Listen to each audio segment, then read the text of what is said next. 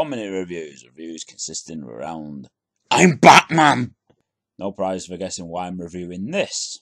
This is one of the packing games that the Gamecom comes with. And as we know, packing games are meant to show the power of the machine.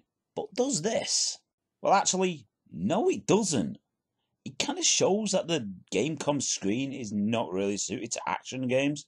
It has sampled speech, but that's a kind of every time you get hit. And in this game, you can get hit a lot. Add on to its kind of 2-note music, and that stops every time you get hit. There is an okay game underneath this, but the Gamecom screen blur spoils it. To its credit, you do get 2 characters to play as Batman and Robin, but they both play the same anyway, so it's kind of pointless.